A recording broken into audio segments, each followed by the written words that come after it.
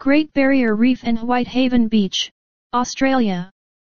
Diverse aquatic species include leatherback turtles and clownfish. The Great Barrier Reef needs no introduction.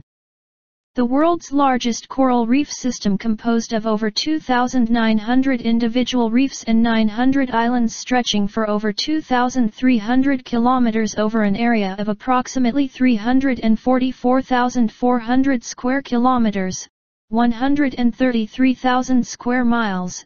The Great Barrier Reef can be seen from outer space and is the world's biggest single structure made by living organisms.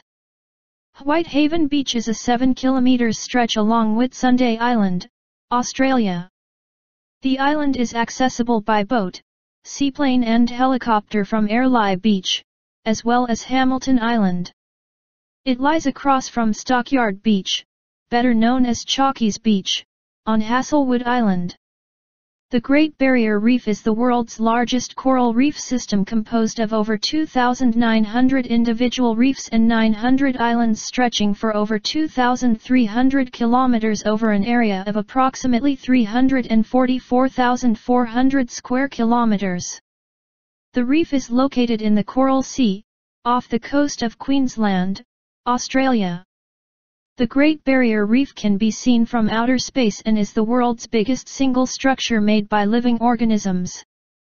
This reef structure is composed of and built by billions of tiny organisms, known as coral polyps. It supports a wide diversity of life and was selected as a World Heritage Site in 1981. It is famous all over the world for its colorful corals and fascinating fishes. Finding Nemo is almost guaranteed here. In real life, Nemo, the wayward clownfish from the Disney movies Finding Nemo and Finding Dory, would be pretty easy to find. The adorable little orange and white clownfish is just one of 30 clownfish species that inhabits the Great Barrier Reef, living in large numbers among the corals and anemones. The easiest way to spot Nemo for yourself is to sign up to a diving or snorkeling trip, or set sail in a glass-bottomed boat. The reef is huge. At 344,400 kilometers square, the Great Barrier Reef is around the same size as Finland. That's 16.5 times the size of Wales and the equivalent of 70 million football pitches. Not only that, but it's the largest living structure on Earth, so large in fact that it's also the only living structure on Earth that can be seen from space. The reef is made up of over 900 islands. When it comes to islands, there's a plethora of choice on the Great Barrier Reef. Not all of them are inhabited, or have much more than a patch of sand and a smattering of forest, but all of them will live up to your desert island ideals.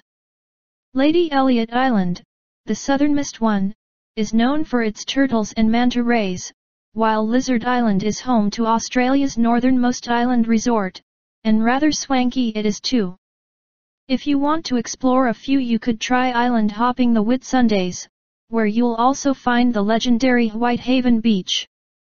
There's a huge diversity of life. The Great Barrier Reef is home to 10% of the world's fish species, including snappers, wrasse, and coral trout. But it's not just about the fish. 10,000 dugongs, 30 species of whales and dolphins, and 6 species of sea turtle live here, as well as 215 bird species and 5,000 types of mollusk.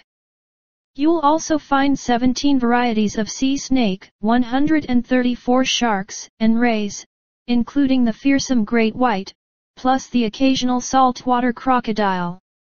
It's a World Heritage Site.